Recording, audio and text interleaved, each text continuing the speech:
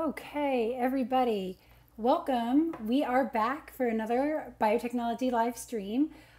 This is actually our third we've done in the past few weeks. We hope you have enjoyed the previous ones. We're glad to have you back. If you're new, welcome. My name is Danielle Snowflack, and I'm the Senior Director of Education at Edvotek. We are so happy to be bringing you this biotechnology training in the comfort of your own home. Today, we're going to be talking about a very popular set of experiments from Edvotek that focus on blood typing and forensic science. So this is going to be a lot of fun. So thank you so much for joining us, and let's get started. For those of you who are new to the live streams or new to Edvotek, just a little bit about our company. We are the biotechnology education company. We were founded over 30 years ago by Dr. Jack Trichian, who is a professor of biochemistry at Georgetown University.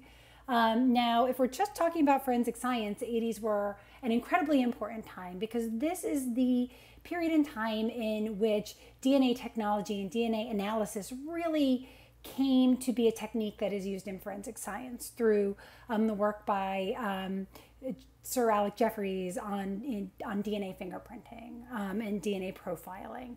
And these were amazing innovations that were happening at the time. So if we're just talking about DNA fingerprinting, we're talking about restriction enzymes, which are molecular scissors that cut DNA. We're talking about polymerase chain reaction, which allows us to create millions of copies of DNA from a small amount of starting material. And then we're talking about the actual analysis of these results. And so it's super exciting time in the biotechnology lab, but a lot of this wasn't being translated into the teaching laboratory. With this in mind, Edvotek was born. And so our focus is solely on education, on translating these super amazing scientific discoveries into the teaching classroom. We work with educators to help them demystify science, to incorporate biotechnology into their classrooms, and to really foster the next generation of scientists through hands-on active learning activities. So today, we are doing forensic blood testing experiments. The experiment that we're running is Edvotek MyLab Kit DD-1191, which is our forensic blood typing kit. Now, if you are doing any of our other experiments, the principles are the same. So if you're a Project Lead the Way teacher and you're doing blood typing, the biology is going to be the same. If you run our Edvotek Kit 191, again, the principles are the same. I'm just highlighting the mini kit in this lesson since it's a single-use kit. It's a one-use kit, and it's something that you could use at home or use in a distance learning classroom. So it's a lot of fun. So while I'm demonstrating the MyLab kit, the techniques and the science are the same for these kits.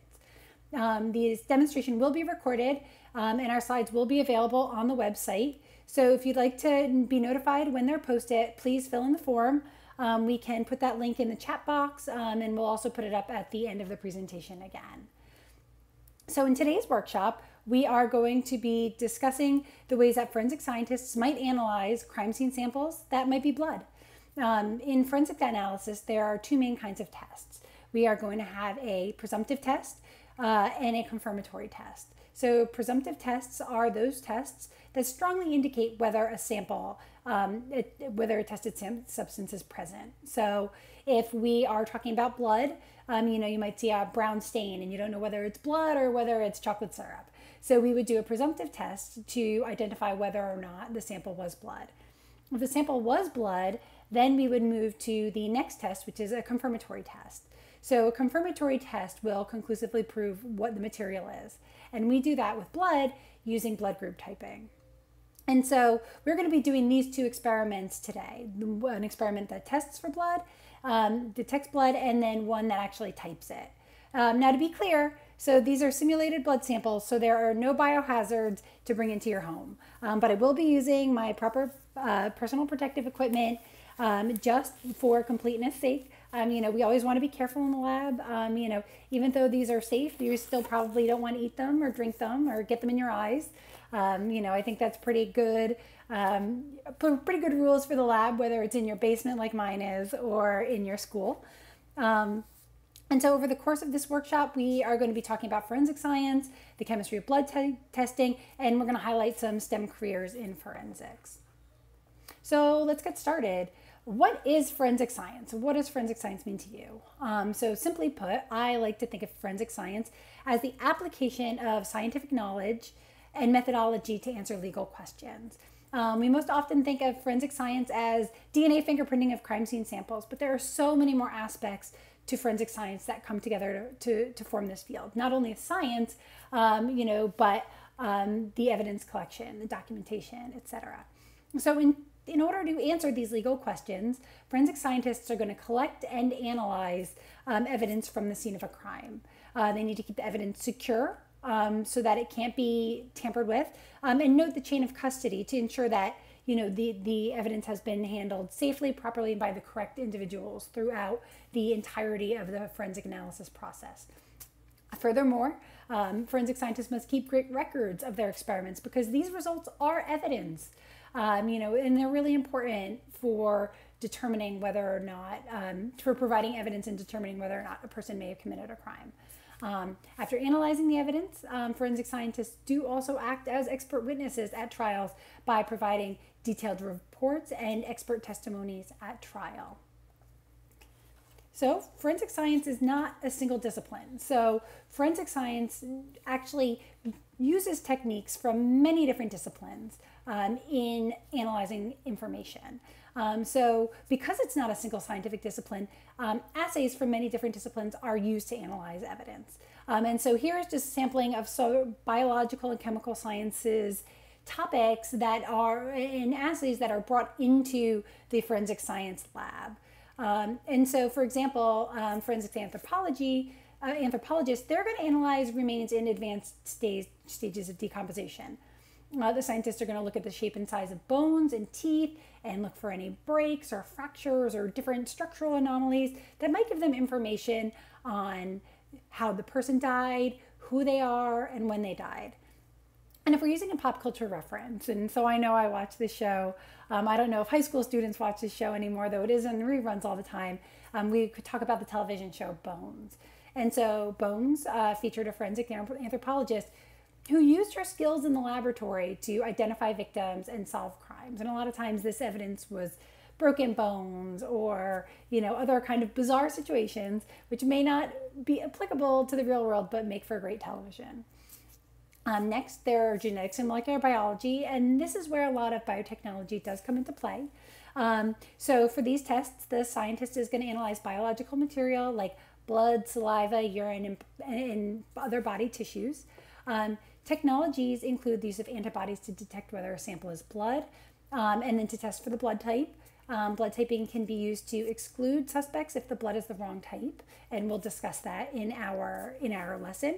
And from those DNA samples, we can actually create a DNA profile. From those biologic samples, we can create a DNA profile looking at different markers within the DNA to identify who may or may not have been at crime scene evidence, to identify unknown victims, and so forth and so on. So DNA is very powerful evidence for the forensic scientist. In the early days, they used Southern blot for DNA fingerprinting. It took a long time, but it was very specific. Today, we actually do use that polymerase chain reaction, or PCR, to take vanishingly small quantities of DNA and amplify it, and look at very targeted specific regions of the human genome. Toxicology plays a huge role in forensic science. So we're going to identify poisons or drugs and alcohol in tissues and body fluids. Now, this could be either from the blood samples can be taken from a victim. It can be taken from a perpetrator to look for the presence of altering agents like drugs or alcohol. We could use it to determine if a person was drugged before a crime occurred. For other people, they might be affected by a poison, and we would use toxicology to detect the poison in these bodily fluids. Chemistry is also very commonly used in the forensic science lab, and these are kind of fun because you're analyzing physical evidence using different sort of trace physical evidence using different sorts of chemistry techniques. And so forensic chemists might perform analyses of trace evidence like drugs, paint, soil, glass, or even fibers to determine their composition and their origin. And then pathology. Pathologists are going to examine dead bodies to determine the cause of death. They're going to look at many different things in their postmortem examination. So they're going to examine wounds, take samples to send to the biologists and the chemists, and perform histology on the tissue. So they're going to look at the structure of the tissues to see if that gives them any evidence as to what happened to the individual. And all of these pieces of evidence together allow the pathologist to determine the cause of death.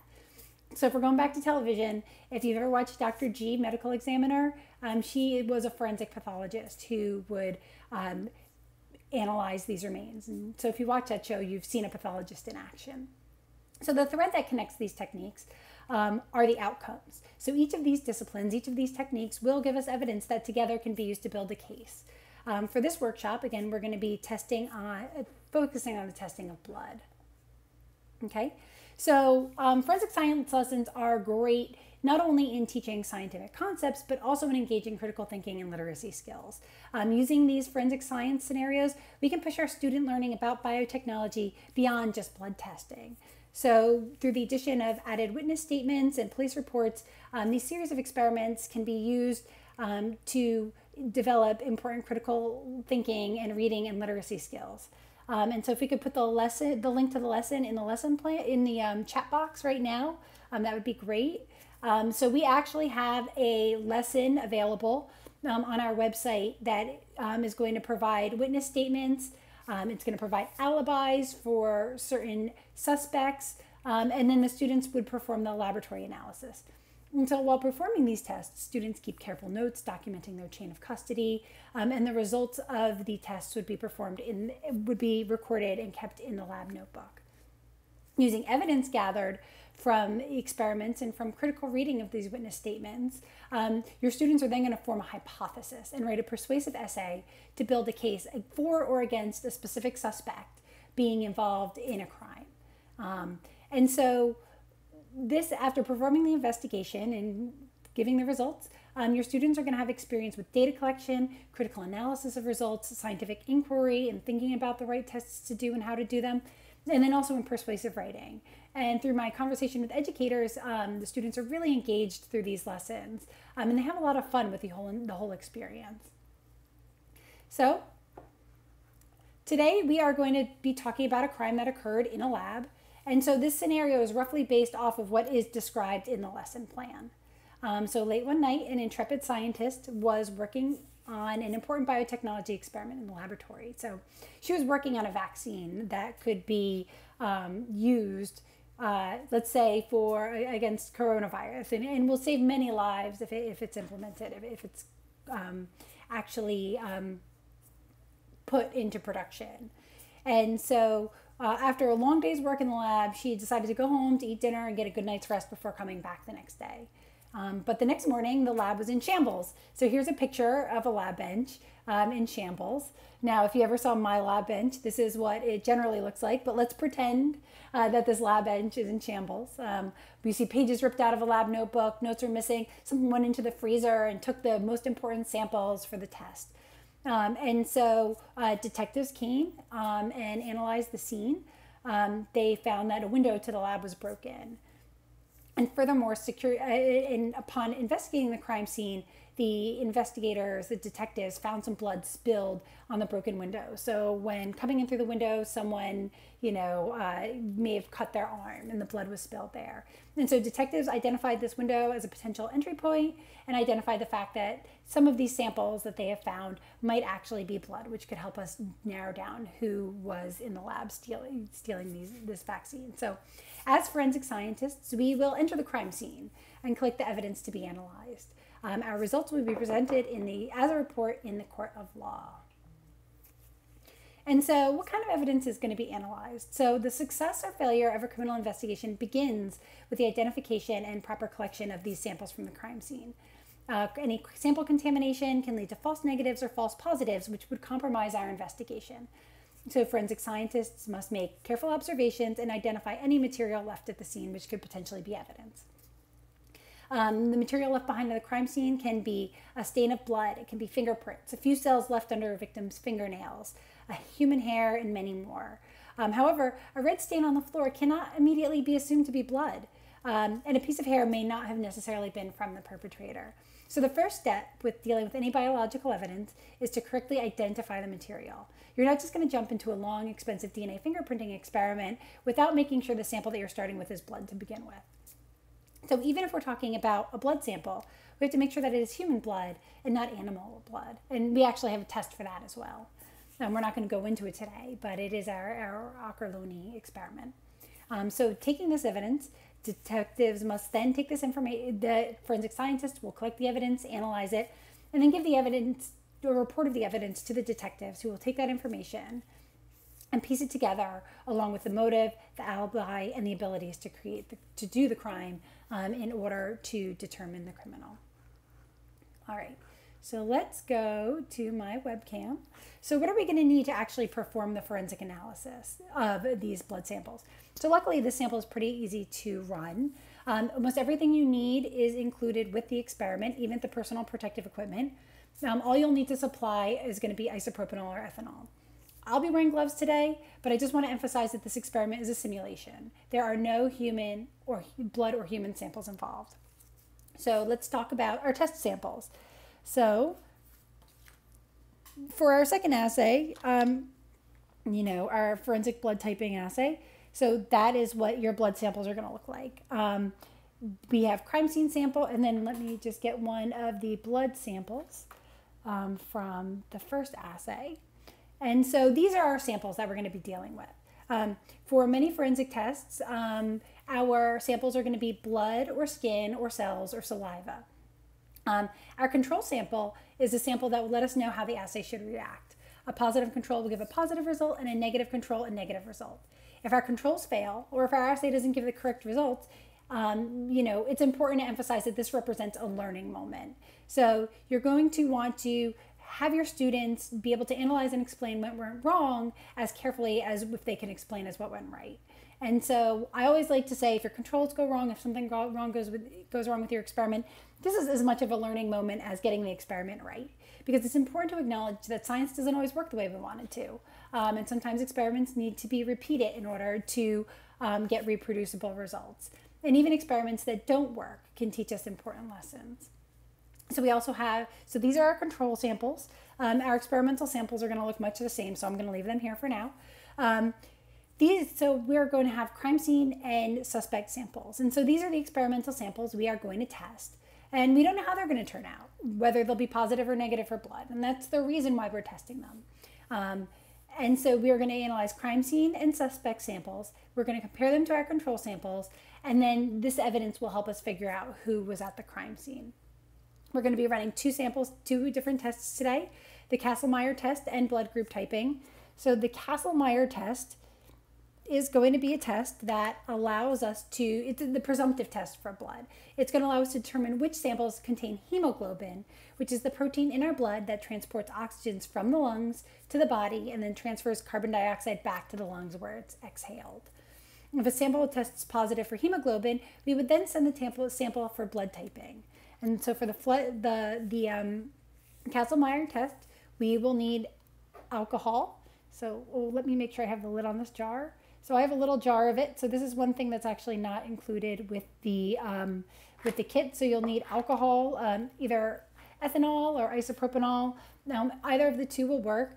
And so the ethanol, when dripped on the sample, it's going to cause the cells on the swab to break open or lyse. And this is important because we're testing for hemoglobin, which is usually contained within red blood cells. Now, by breaking open the cells, we're making the hemoglobin accessible to our blood testing reagents. Next, we will apply phenolphthalein. So phenolphthalein is, you may use this in your lab. It's an acid-base indicator. Or, it's colorless in acidic solutions and pink in basic solutions. And this is going to be an indicator for blood once we've added the next reagent, which is hydrogen peroxide. Hydrogen peroxide reacts with the iron and hemoglobin to turn our indicator from clear to pink. And we're going to talk about the chemistry of how that occurs later. Our second test, let me move this back. Our second test is blood group typing. Okay, so I'll move that there. This experiment is going to look for proteins on the surface of blood cells, which confirms that the samples are blood and gives us some clues to the identity of the person who left behind the blood sample. To perform this experiment, we're going to need anti-A and anti-B serum. So these reagents are antibodies that will bind with the surface proteins on the red blood cells. They'll allow us to confirm that the samples are in fact human blood, and then to go one step further and to identify the sample's blood type, A, B, AB, or O. The test is done in a microtiter plate, which is this little plate right here. This is a thin piece of plastic with multiple little wells, and we can think of each well as a mini test tube of sorts. When doing the experiment, each well is sort of an individual reaction, an individual experiment that's done in parallel with all of the other reactions, which allows us to make a conclusion. Finally, we're going to transfer our samples and reagents into our tubes. And so many times you can do this using an adjustable volume micropipette. So here is one. This is a highly precise piece of laboratory equipment. But for this assay, all we really need are transfer pipettes. And so that's what I'll be using today to simplify this experiment, just to show that we can do it without any specialized equipment. All right. So we are going to analyze blood evidence. So as I mentioned before, in forensic, let me actually move this evidence in while I'm talking. So in forensic science, we have two types of assays. We are going to have presumptive tests and confirmatory tests. Again, presumptive tests are going to strongly indicate whether a sample is present, while a confirmatory test conclusively prefers what the material is. So this test, this Kastle-Meyer test, is an indicator for potential blood samples, but the blood group typing confirms it. So blood is often found in crime scenes, in splatters, in drops and drips, and analyzing these patterns is actually a field of study in itself. Most blood spatter evidence is found on the victim or where the violence may have occurred. Blood itself can be found on clothes, skin, or in the getaway vehicle. So before we go testing all those samples, we need to confirm that they're blood. We'll test them first using a simple chemical test that distinguishes between blood and non-blood. And then we use blood group typing to allow us to do two things. First is to confirm the sample is blood, and second is to start narrowing down the suspects based on their blood group. Okay, so now we are going to move to our first test, the Kastle-Meyer test. This test was first actually described in 1903, which is a long time ago, and this was as a test to detect the presence of blood in samples using phenolphthalein and hydrogen peroxide. So let's start testing our samples. So at first, let's look at our negative control sample first. So at this point, let me take the lid off of my alcohol so that I can just go right into it. So for this test, we first take a look at our sample. So at this point, we're going to make observations. Oh, I need to go to the next slide. Okay, so we're going to make observations. It's a reddish brown stain. It's kind of coagulated. It looks like blood. We'll place this item on a paper towel, and then we are going to rub it with a wet swab. So I dip it in water, and I'm going to rub this in the wet sample on the sample until I start to pull up some of that blood, some of that sample. And we want to be careful. We don't want to use the same. Swab for different samples because we can cross-contaminate, and we want to make sure to be super careful. All right, so we've got this sample here. We've got a lot of our blood on here. It's pretty red. All right, and next we are going to take a drop of ethanol, and we are going to place it on our swab. All right, 1, 2. All right, so as I said before, the alcohol is going to lyse the cells. It is going to break that hemoglobin, those cells open, and it's going to allow us to liberate that hemoglobin. Next, we're going to add the phenolphthalein. So let me get that out. All right. And using a transfer pipette, you're going to drip. I'm going to try and do this over the sample so that I don't contaminate everything. Ideally, you'd have a little more space to do this experiment than I do. And, you'd be able to kind of have test tube holders, which would make things a lot easier. All right, so next I'm going to then drip the hydrogen peroxide on our sample. All right, and after a couple seconds after dropping the hydrogen peroxide on our sample, we will or we won't see a color change. And so this is our negative control. And we shouldn't see any sort of color change. So I'm just going to rest that back here. Now let's try the next sample.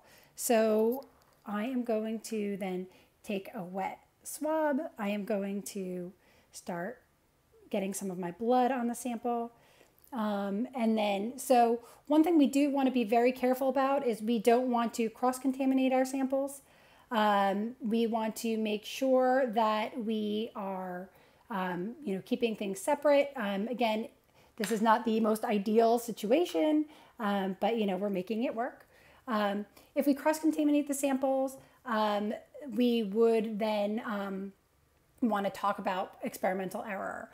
So I do see there's a question, suppose something is red liquid found at a crime scene, so what methods confirm that is blood? So this first test that I'm doing, this is a presumptive test. So this is going to kind of let us know whether or not it's blood. But the confirmatory test, which is the blood group test, does confirm that. So the first one kind of gives us a general impression of whether it's blood. The second one is going to let us know whether it's human blood and what the blood type is. All right, so our next step is to then add ethanol again. So we're going to add ethanol to this. And then we will add our phenolphthalein. I go 1. And then we will add our hydrogen peroxide. So this one is a little tricky because this tube does not have a flat bottom on it, so I can't just rest it. All right, so let's go here. And I will just start to put the sample on. Now it's going to take a couple seconds, but on our positive control, we can start to see it turn from the rusty kind of blood color to a bright pink color. So I'm just going to rest it there while this color change is happening. I'm going to go on to our next sample, which is our crime scene sample 1, just in the interest of time. So while we are going through this, I just want to I also want to talk a little bit about the chemistry of what's going on. Oh, come on, advanced slide. Just so you're not just watching me. All right, so the chemistry behind what we're doing on. And so we're using phenolphthalein, which we usually think of in the lab as an acid-base indicator.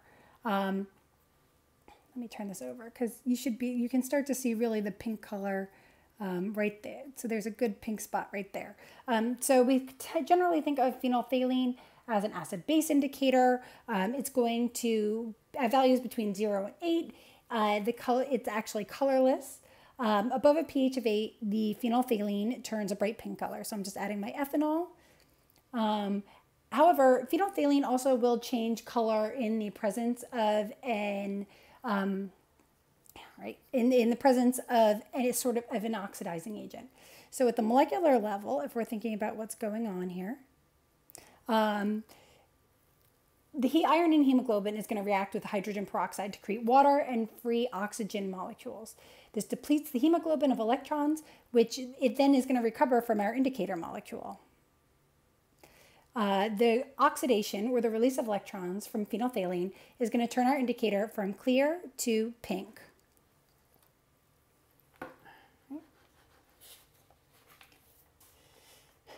Okay, so if we're looking at the sample, our crime scene 1, we can start to see pink, and that's going to look, that looks like it's positive. So we can start to see the pink forming. I hope you can see the difference between the pink and the non-pink in our negative control. And let's test one more sample. So get some water, and we're going to remove this sample.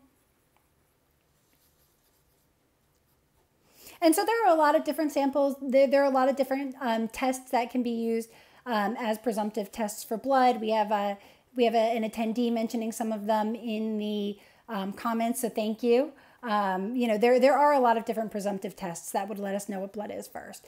And just like there are a lot of presumptive tests, there are also multiple confirmatory tests for blood. So we're just talking about blood group typing, but there are going to be other methods that you can use to get the same results. Or to make the same, initial observations. So I've got my alcohol. I'm going to add my phenolphthalein.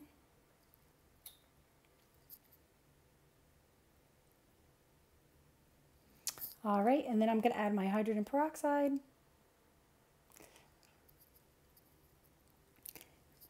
and we'll let it sit. And so what we can do is we can take a look at each of these samples. Our positive control is pink and our crime scene 1 is also pink. And so this would be presumptive that the sample 1 would be blood. And so this would be the test that we would use to move forward. We would take sample 1 and we would test it for the presence of DNA, for the presence of blood group proteins. And so the Kastle-Meyer test is an ideal presumptive test because it's fast, it's highly specific for hemoglobin, and it can reliably detect blood in dilute samples. However, chemicals that contain iron or copper oxides can reliably produce false negative results. And so that is another reason why we would perform a confirmatory test for blood. So we see our first crime scene sample is positive for blood and our second crime scene sample is negative. So at this point, we would take our first crime scene sample and we'd move to the next assay to confirm that it is in fact blood. All right, so we are going to be talking about blood group typing next. Well, I'm going to start talking about this while I'm kind of cleaning up my lab station and setting up for the next part of the experiment. But blood group typing is based on the surface proteins of our blood cells. So let's think about red blood cells and blood groups. There are 2 different proteins on the surface of red blood cells. We call them A and B. The absence of these proteins is known as type O. So because A and B are codominant to one another, we can actually have 4 blood groups in humans. We have A, we have B, we have AB, and we have O. So if you want to add a genetics lesson, we can actually, this is a great place to dig into the genetics of blood typing, of incomplete dominance, and to really talk about those aspects of human biology as well. But let's talk about the test itself. Testing for blood groups relies on the precipitation of an antigen-antibody complex called agglutination. We mix blood cells with antibodies to each surface protein. That's type A or type B. If the antibody is in excess or the blood cells are in excess, we aren't going to see a reaction. However, when the antigen and the antibody are in equivalence, when neither component is in excess, when we're kind of at 1-to-1, we are going to see an interaction between the antigens and the antibodies that form large complexes that precipitate out of solution. The mixture in the wells will look granular instead of smooth. Only blood can produce this agglutination, which is why it's classified as a confirmatory test for blood. Although blood typing is easy and cost effective, it cannot definitively link a suspect to a crime scene. Blood group typing will confirm that a sample of blood is human and that it's a particular blood group. But many people are going to have the same blood type. For example, I have blood type B. I'm actually B positive, which is both a blood type and a motto for life. But blood type B is present in about 10% of the population, which is way too broad to link a single person to a crime scene. However, it can help us identify which suspects may have been at a crime scene and help us eliminate those that are not present. Okay, so now we are going to move on to actually doing the test. So we want to be very careful to not cross-contaminate samples. So you're going to want to label your plates and your pipettes all before doing this experiment. I've already done that because there's no reason for you all to watch me label samples. But preparation is the key to good lab work. Again, if this experiment doesn't work out as expected, this is another place to talk to your student about experimental error. You would have them interpret what is going on in their lab results. All right, so I'm going to add each sample to the wells using the proper pipette. So we're going to start with A.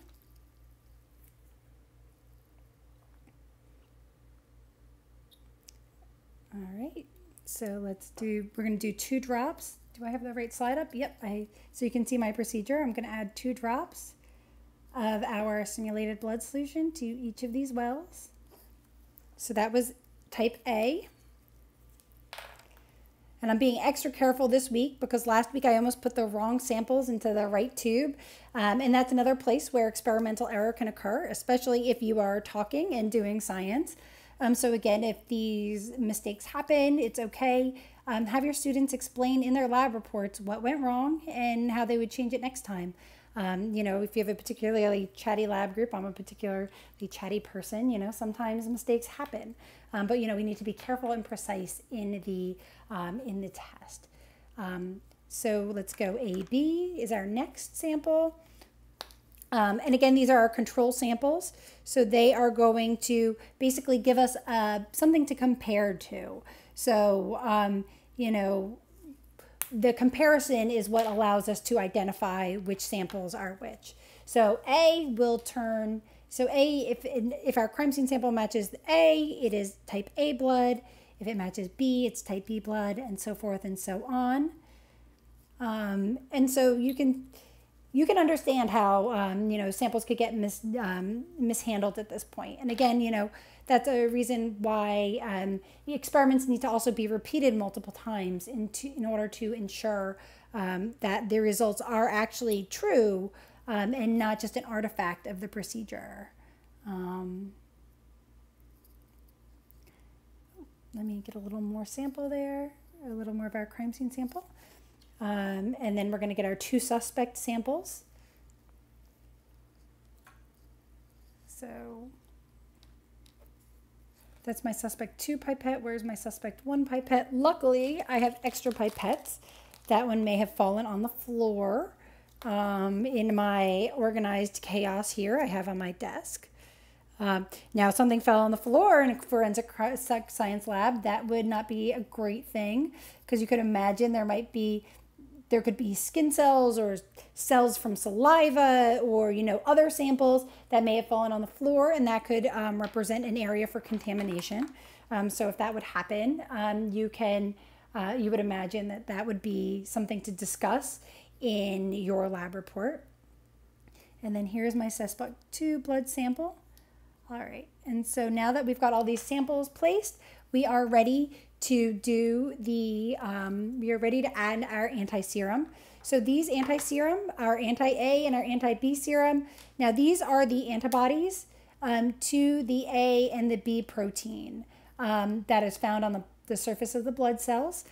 And remember, when we have an equivalence of our antibody and the antigens on the top of the cells, we are going to see an agglutination reaction, which will be a granular precipitate that will form in the wells. And it may take a little while for this to happen. We usually say to incubate it for 5 to 10 minutes. So once I get all these samples, loaded, we're going to talk a little bit more about the next test that you would do, and we're also going to talk about some careers in STEM. And so we have a great discussion going on in the chat window. And my colleague, Dr. Kelly Barford, is answering a lot of the questions, you know, but presumptive tests are often done quickly. They're going to be done at the scene of the crime to help you decide which tests to be done on the samples later.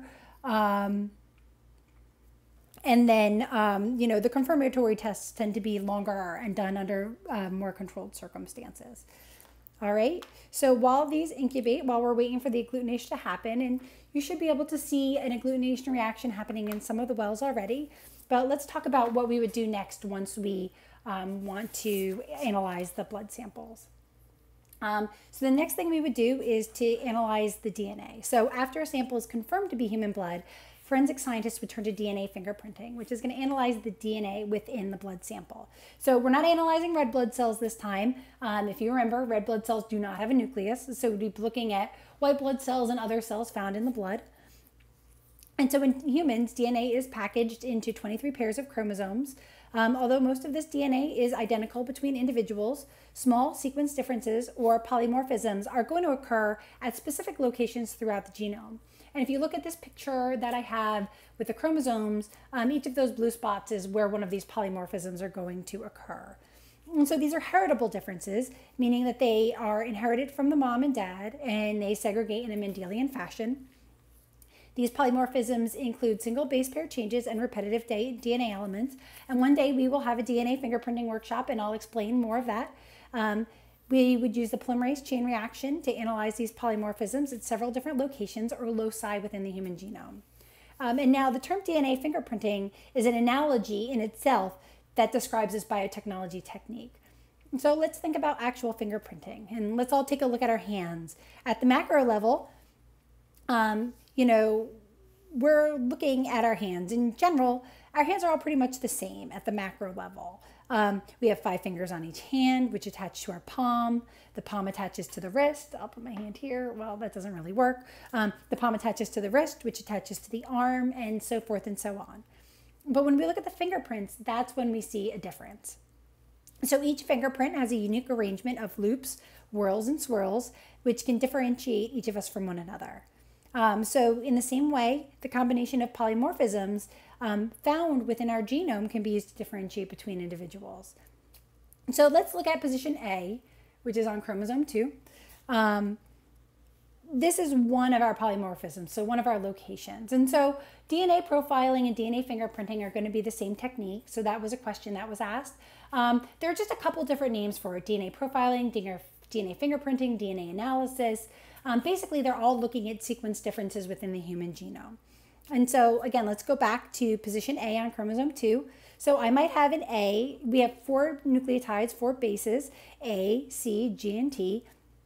I might have an A in that location, and you might have a T, and somebody else might have another A. And so just looking at that one position on in our chromosomes, in our DNA, that's not going to give us that much information about who left the blood sample behind.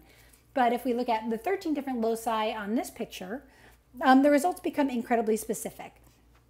Since an individual's genome contains a different combination of polymorphisms or DNA differences, we can generate a unique DNA fingerprinting for that person. So if we're looking at A's and A versus T at 13 different locations, you can imagine that's 13, with the 2 different, we're looking at 13 different locations with a myriad of possibilities. And that would be indicative in identifying who the person is. And this combination of polymorphisms is going to generate a unique DNA fingerprinting for that person. So I see which is a better way to distinguish individuals, identifying SNPs or DNA fingerprinting. So we do identify single nucleotide polymorphisms or SNPs in DNA fingerprinting. So I would say that SNPs are used, so these single nucleotide polymorphisms, and we're also going to use RFLPs or restriction fragment length polymorphisms. And so these are differences in the DNA. A SNP is just a difference between that A and T. The restriction fragment length polymorphisms, which I'm not going to get into in this lesson, it's a great question and it's great for a future live stream. But these RFLPs can give you anywhere from 3 to 100 different repeats of this repetitive DNA sequence at a particular location. And that means instead of just having an A or a T difference, you're having the difference between 3, 4, 5, 100 different polymorphism insertions at this place. And that information is even more quantitative in distinguishing between individuals using this technology. It's a great question. So once we generate a unique DNA fingerprint, we would run it through CODIS, which is the Combined DNA Index System, and it's a database of DNA sequences that have been analyzed at these different locations. And our database can be used to compare our crime scene DNA sequence. If we don't find a match, we can upload our sequence to the database. If the sample is found at another crime scene, we can link the 2 crime scenes. And they can also be used to identify or rule out suspects later in the investigation. So we're going to look more closely at a DNA profiling or a DNA fingerprinting experiment. So in this case, forensic scientists identified a biological sample at the scene of a crime, confirmed that it was human in origin, and then analyzed the DNA using profiling techniques.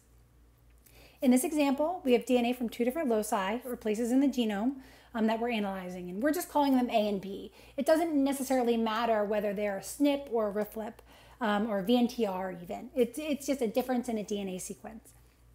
And so on this electrophoresis gel, we can see the results from our analysis looking at the banding patterns from a crime scene DNA, a suspect 1, and a suspect 2.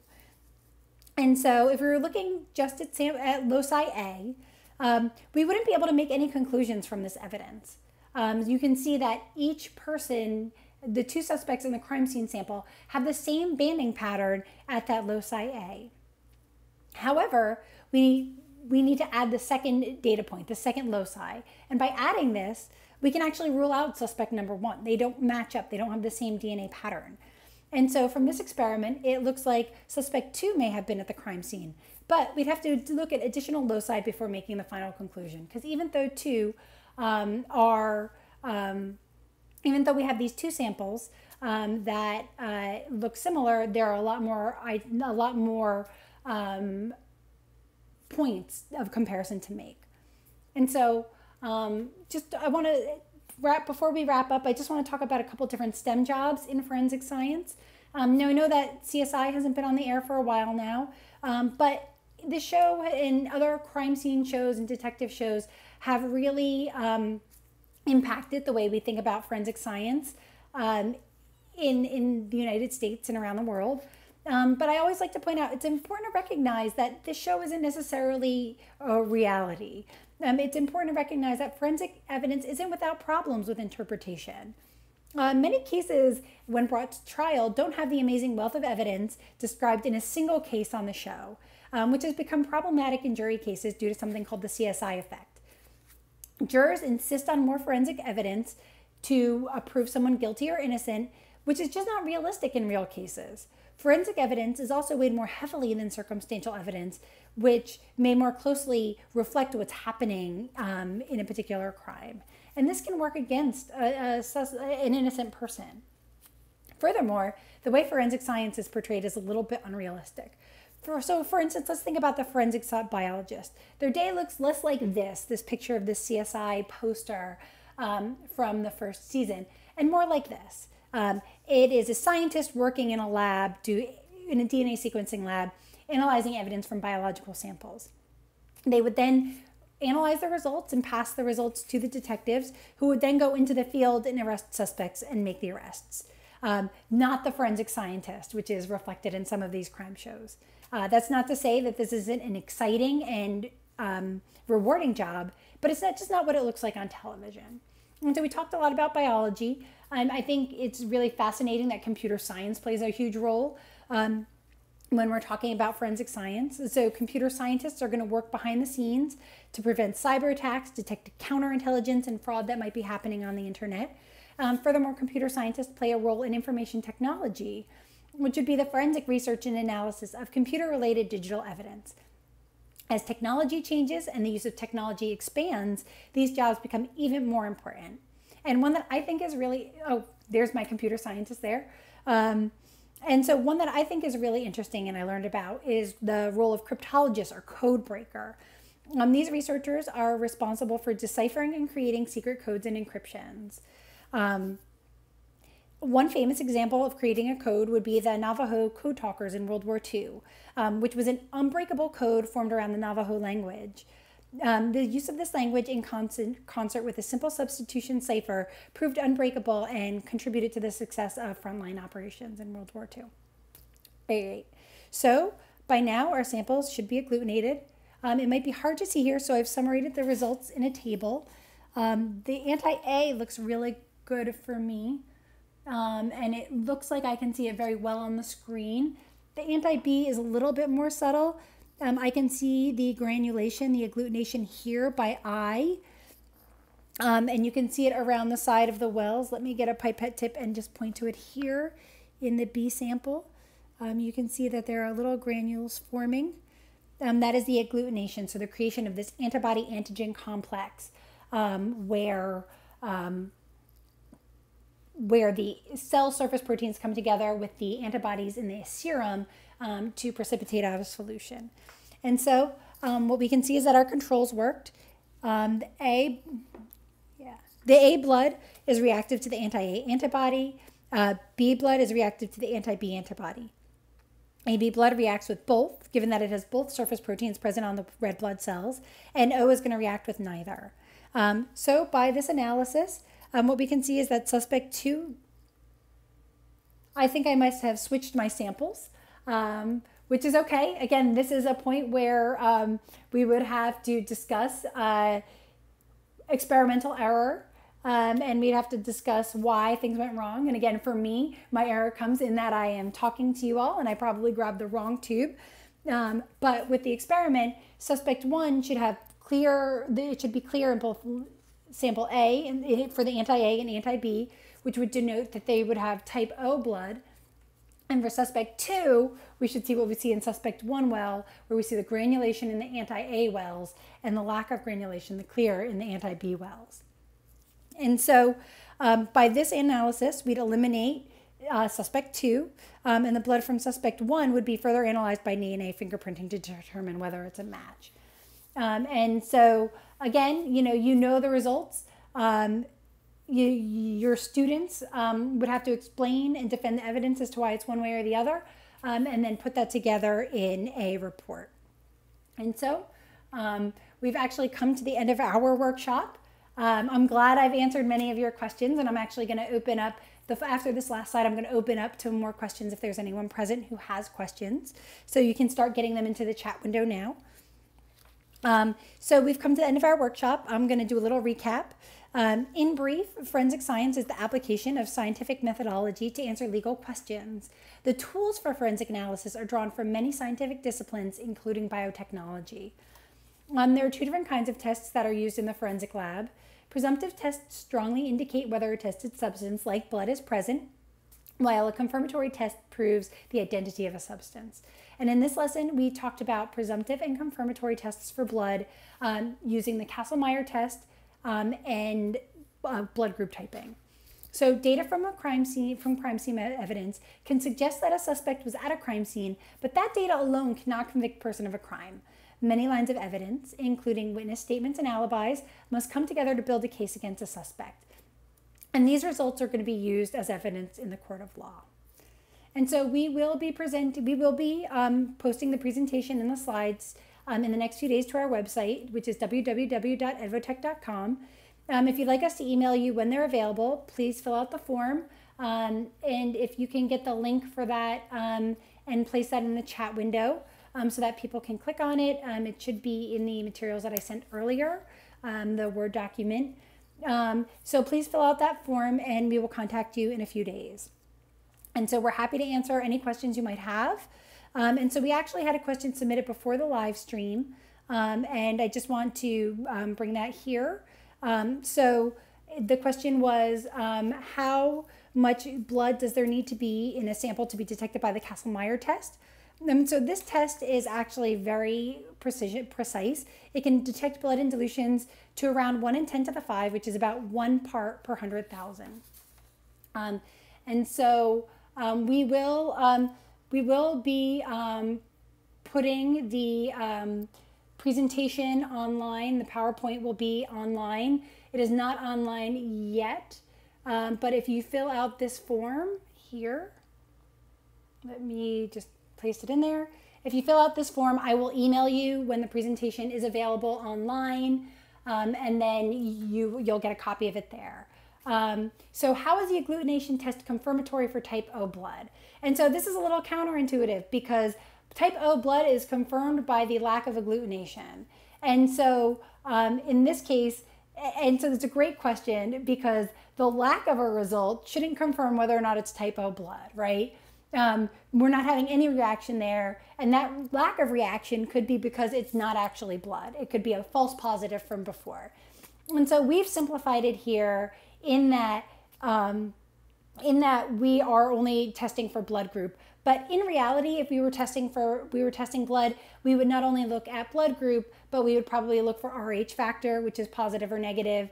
And there's actually about 25 or so different proteins on the surface of red blood cells that would be tested for to confirm or to confirm whether or not something is blood. And so that's a great question. It is a caveat to this kind of experiment where you can't prove a negative, right? But we have simplified it in this case. Do we have any other questions?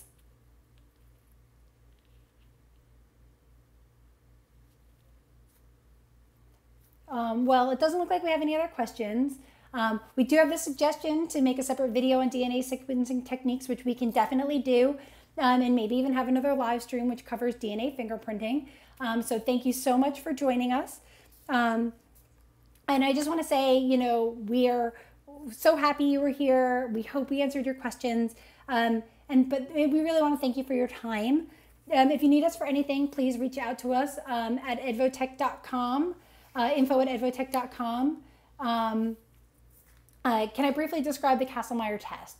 So the Kastle-Meyer test is going to be a presumptive test for blood that is going to identify blood by the presence of hemoglobin. So the hemoglobin is then going to oxidize the phenolphthalein, which is present in the sample, and turn it from clear to pink. Are there other resources I would recommend? In terms of what kind of resources? So, I mean, great places to go would be on the internet. So here, you know, in the chat box, we've linked to a resource on implementing forensics in the classroom. We have a forensics site, a forensics page on our website, which is going to be in our learning center, which talks about forensic science and some of the different tests that can be performed.